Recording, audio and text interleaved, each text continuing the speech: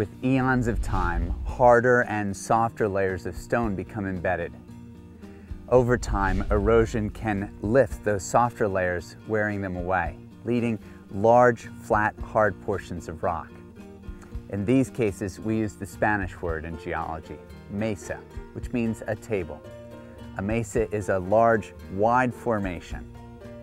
But over time, erosion continues, wearing away the sides of the mesa, until eventually the height of the mesa is as great as it is wide.